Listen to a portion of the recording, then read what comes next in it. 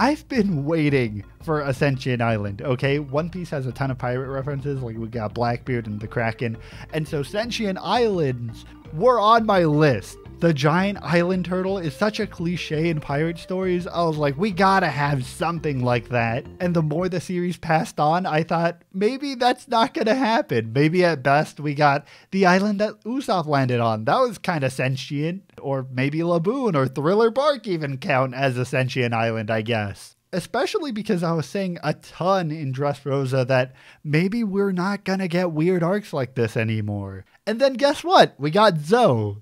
ZOU is a giant elephant roaming the ocean, which first of all, just like chef's kiss, by the way. I've never felt this much childhood wonder since Jaya and Skypiea.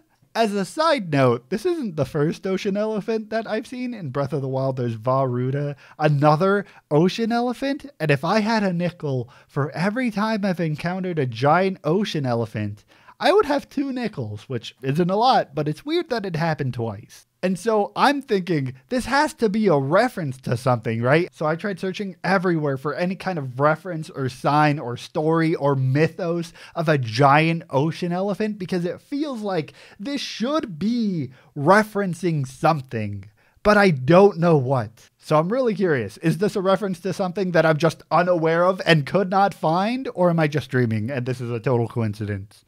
Anyways, everything about ZOU just feels like a fever dream, right? There's talking animals. Let's put a pin on that for a second. And there's also the millennium-old gigantic elephant, which is where I have a theory.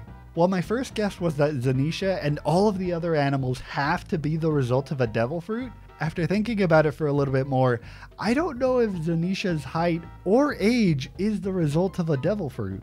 Mostly because, and to be fair, this is a really mediocre theory, but Zanisha didn't have spirals around the mist it had. Okay, okay, hear me out. Almost every time, with the exception of like a few panels, almost every time that we have seen a devil fruit being used, there are spirals in the clouds that are created. And this has happened all the time. This happened when Chopper got his monster point form. This happened in this arc when Brook used the Soul Parade move. It happens when enemies with devil fruits use it as well. And it happens with Luffy's Gear 2 and 4 and probably 3, I don't remember.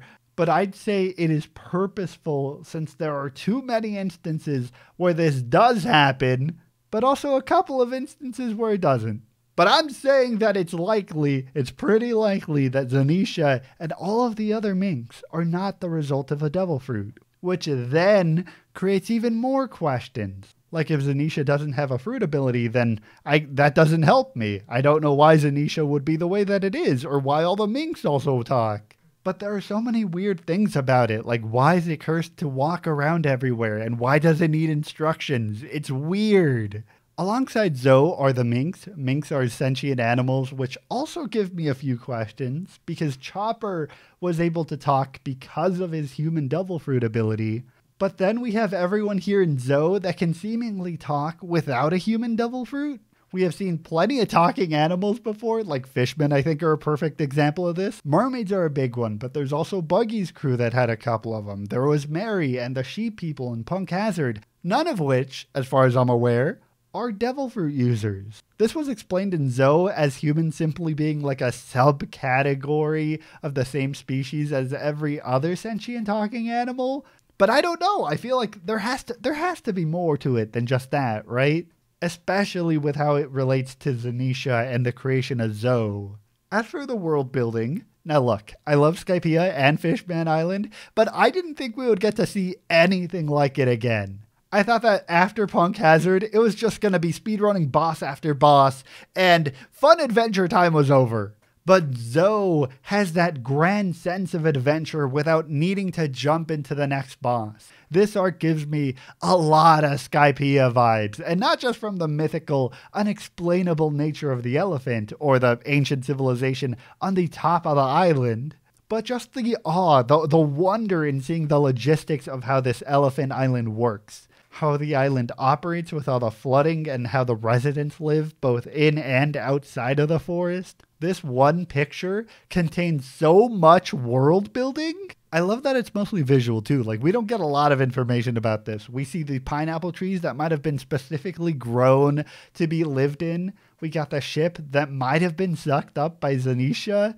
We get to see the style of outfits that characters wear. We even get to learn about a lot of the diet and social habits, similarly to how fishmen don't eat fish. Minks don't eat mammals or furry mammals. You get the idea. I only wish that we got to see these characters a little bit more. Like, yeah, we saw Nami and Sanji interacting with the minks, and those were cute moments. Sanji definitely would have wanted to stay on that island just a little bit more. Maybe Chopper too. Chopper saw a reindeer on that island, which, okay, Chopper, look, you're cute, but you got no riz. You got to work on that, buddy. But it is a weird dichotomy that on the one hand, I like that it was short. I really like that it was short. I don't want this to be longer. But on the other hand, I don't think we even got to know what the dog woman's name was or really see a lot more of these interactions from these characters. At the very least, we're going to see a lot more of them in Wano, and probably in the next arc, considering the rabbit just, I guess, just hopped onto the ship. I'm actually really excited about this. This is a weird dynamic. Both the lion turtle guy and the rabbit being prominent characters in the next arc is just not something I was expecting. A lot of the things that ZOU does really well for me was just the fact that it was under 50 chapters. I am so glad. These smaller arcs are so good. We could have easily had like a fight with Jack and stretched things out, but I'm so glad that we didn't. Every chapter was dense and it gave us a lot more exposition while also tying a lot of other characters and arcs together. It was like a nice little cool down period before bigger things were about to happen. So in order to actually get to ZOU, the crew has to get on this pink lizard. And this pink lizard, to be fair, is adorable. And we get to see how tedious the journey to get all the way up there was. Even just for this dragon figure, it took like an entire day to get up. And we don't really get any details as to how everyone else got up top, but Pink Lizard did not need to have this big of a moment, all right? We have a very dramatic, sad moment with Pink Lizard. We even got Robin adoring the dragon, followed by a nice panel of her thanking and laying the flowers down on its grave thing. It was cute. I did, in fact, like the pink dragon. The actual plot of ZOU was way darker, all right? This wasn't a nice, calm, relaxing arc. This was horrible. There is some pretty dark lore surrounding ZOU. And okay, here's some notes that I gotta share with you before I finished reading ZOU, because wow, the story hits so much more differently after you finish reading ZOU. So we essentially learned that someone showed up in ZOU one day searching for a Wano ninja who was not there, couldn't find him, and just started torturing. I think this line here saying, "How can you give someone something you don't have?" just says more than I could ever explain. It is utter desperation. It is such a tragic line. And it was a pretty big shock to see the torture platform with a cat and dog on it. That was like the most gory scene I think we've ever seen in One Piece so far. Have there been bad moments before? Yeah, sure, but have we ever focused on them so much? Have we ever gotten like a clean zoom in on some of the gore? The only other time I could think of would probably be Ace and Whitebeard in Marineford. Which, yeah, it was really messed up. And I thought, okay, the Wano ninja was not there. And I say that because I could not believe how hard the Minks leaned into this secret. This was like a level of commitment to the utmost degree, all right? Limbs were lost, civilizations were on the brink of collapse, and Raizo is actually alive and well. And you know what? That's a power move. We got the Wano ninja, who even himself said, "You did not have to go this hard." As a side note, by the way, I was really worried the ninja was going to look weird. I was like, oh no, Luffy's hyping up the ninja. It's going to be like a joke. It's going to be like a Mermaid in Water 7 situation, right? It's going to be a weird looking ninja. And it was. It's a weird ninja. That being said, I did actually enjoy the ninja, both wanting to keep his honor and pride and seriousness about the fact that he is a ninja. with the fact that he just folds at some point and starts doing tricks and stuff for the Straw Hats. We got to see like him do shadow clones and ninja stars, and he's disappearing, and he's starting to say some really depressing stuff about himself. Like, come on, buddy, you're supposed to be cool right now. You don't have to sneak in the fact that you're pretty lonely. So we saw a lot of people caring for ZOU, one of which was the lion guy that was a part of Big Mom's crew, because I did not expect the lion guy to put himself in danger after he saw what the Straw Hats did. Like, yeah, when he showed up, I thought that things could have gone really bad, especially with Big Mom's influence. But then we get to see the lion guy just coming in and covering everything up. ZOU meant so much to this lion guy that he would rather take the L on this one. I didn't expect him to do that. He's like, I'll take the fail. I can't attack people who saved my village, and I respect that. Now sure, he got blasted by Capone, but still. Also, while I mentioned Capone, in Dressrosa, I was thinking, there is no way that he teamed up with Big Mom, right? Like, surely it can't be.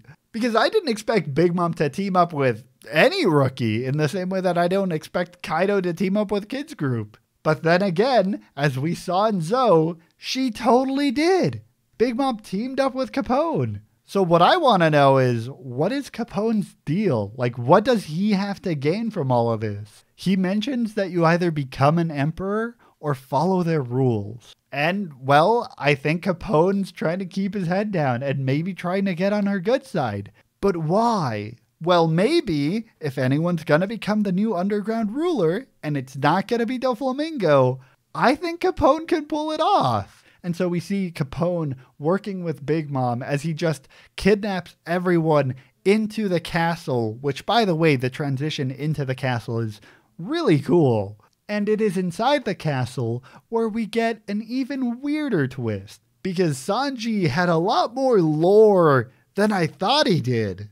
Because for some context, Sanji was in North Blue and was found in East Blue, and you can't easily travel from one ocean to another. I thought that the only way Sanji managed to travel from one ocean to another was because of the Zeph incident. When they got stranded at sea, I thought Zeph and Sanji were thrown into East Blue. But here, we get an entirely different, maybe, story, where Sanji and maybe his family at some point went to East Blue, and then Sanji just left his family, and so now he's being kidnapped back in. It explains the wanted poster. It makes sense. It was something that we were clearly setting up, but I did not expect us to foreshadow something like this and then immediately do it like 10 chapters later. Honestly, that's a power move. It's like Chekhov's gun, but the second you see it, you get shot. I mean, now I got to talk about the wedding, right? Like, this really transitions really well to the wedding. So for the longest time, I found it weird that family wasn't a big part of One Piece. Found family? Yes, absolutely. Almost everywhere. Blood-related family?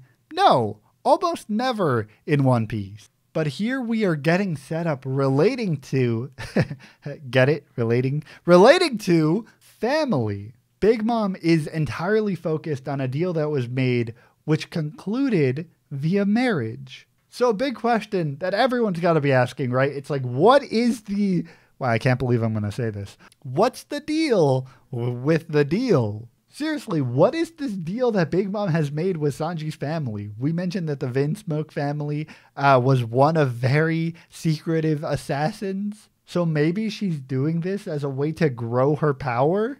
Now, I don't think Sanji would leave the crew. It feels weird for him to just do that 800 chapters in. But I don't know what his plan would be to come back. It very much felt like a hostage situation, and it's why I'm interested in how stuff is gonna go down. Especially because the plotline is asking Luffy to stealthily make his way in there. Especially because I don't expect Luffy to really sneak up in there into Big Mom's place and just grab Sanji and then stealthily walk away. I like that this is setting up a very Sanji-oriented arc. He hasn't really had one of those. Nami has been a prominent character who's been pushing the story along or having these moments that relate back into the themes of her arc. But now that I think about it, Sanji really hasn't gotten the spotlight since since ever, I think. Since Baratier, maybe? Barati? Sorry, it's one of those two. Because sure, Sanji might have had a lot of moments, whether they're fighting or cooking related or women related, but what themes or stories in any arc has he really gotten the spotlight in? I don't know of one in the same way that I could think about almost every other character, which is weird. So I like this. It's giving my boy some story impact. We can already see this kind of happening when the crew heads off and we see the importance of Sanji. We get a scene where Luffy says that he's hungry and he wants food, and it leads directly into a very silent moment. Something that I actually didn't talk about, but feel like I should have, and after reading ZOU, definitely will, is the cover pages for One Piece. Specifically, Jinbei's cover story, because throughout his adventure, he managed to stumble onto a poneglyph. The reason why this matters is because he also mentioned eventually stumbling back to the crew one day, which means that it might be possible for this poneglyph to actually play a role in the story. I don't know what it would really do. The poneglyphs are kind of like a wild card until we get more context. But oh boy, did we get context, because ZOU was an info dump. I was surprised because we weren't supposed to get lore. We weren't supposed to know about the One Piece or poneglyphs? Seriously, when was the last time that a character talked about the One Piece? Marineford?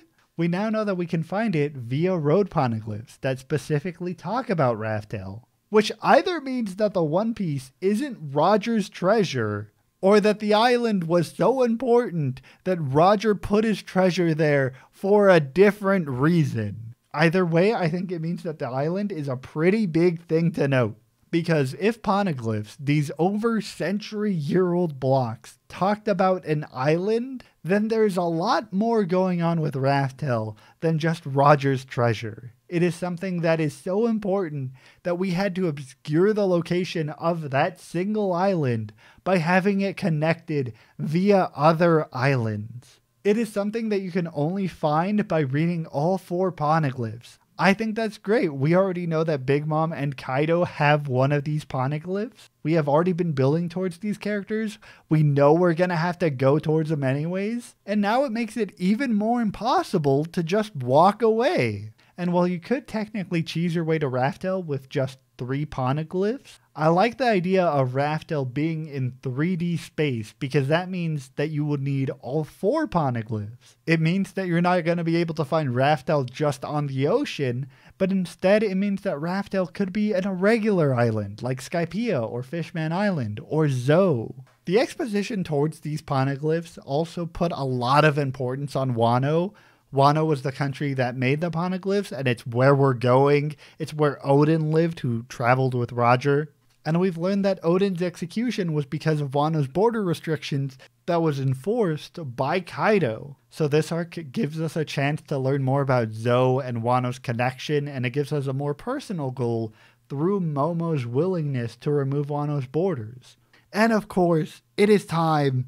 I gotta talk about the Reverie. The Reverie, it's happening. Oh man, it's happening. First off, just the charm of getting a lot more screen time from this character that we haven't seen in such a long time. Just boof, it hit me. I was not prepared. And it's not just for Vivi, it is for all of the other characters that we've met along the way. It's what really made me realize that, like, this is happening. This is happening. There have been a lot of things that have changed since the start of the series. Marineford and Fishman Island were really big shifts into how I imagined the Reverie would be affected. Not only that, but we have Alabasta and the Dressrosa situation bringing a lot of light to the Straw Hats. We also have so much more light into the horrible events of the world government. We have the Sabaody slave shop situation and the bad track record of the warlords.